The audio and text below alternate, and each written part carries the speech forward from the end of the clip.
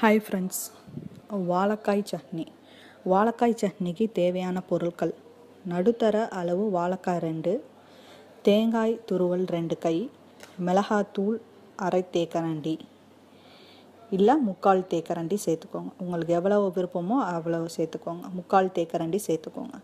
எலுமிச்சம்பழம் சாறு அரை தேக்கரண்டி, உப்பு தேவையான அளவு.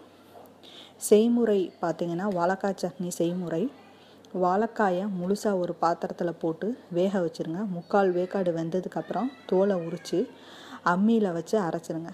அதை அரைக்கிறதோட உப்பு, மிளகாத்தூள், தேங்காய் சேர்த்து அரைச்சிருங்க.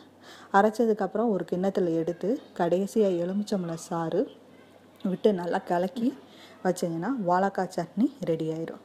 இது வித்தியாசமாக புது சுவையை உங்களுக்கு கொடுக்கும். செஞ்சு பாருங்கள். உங்கள் கமெண்ட்ஸை எங்களோட ஷேர் பண்ணுங்கள். நன்றி.